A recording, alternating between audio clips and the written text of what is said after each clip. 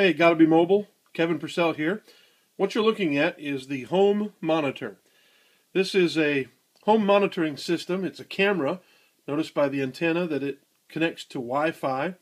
Going over the internet, it records audio and video that the camera detects in your home.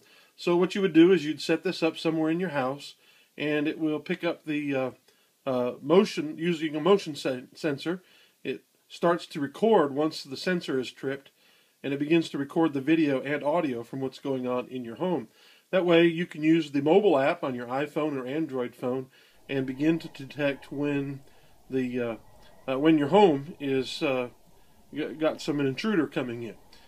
I don't have it mounted. This is just a loaner unit, so I'm not going to permanently install it in my house. But notice that it's got this mounting bracket and a power cord coming out of the back. You set it up by first plugging it into your home network through a cable, and then you go through a configuration process on the Home Monitor website that allows you to set up how you want things to work. It has a neat little system that you can see which part of the camera will allow you to sense motion detection.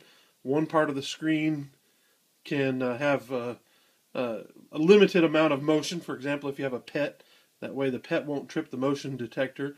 And then the rest of the smaller part of the screen will detect any motion whatsoever. It picks up some audio. There's quite a delay. I noticed that sometimes it's 2 to 3 minute delay, which isn't terrible. The video quality isn't too bad. We'll show you a sample of some video that I shot with the camera and then downloaded from their website. On the website, it records the video and archives it for you, and you can set it to go off at certain times. For example, maybe you don't want it to set it as a motion detector because you have a lot of movement in your house from a pet, but you want to just say every 15 minutes or so have it turn on and check things for you.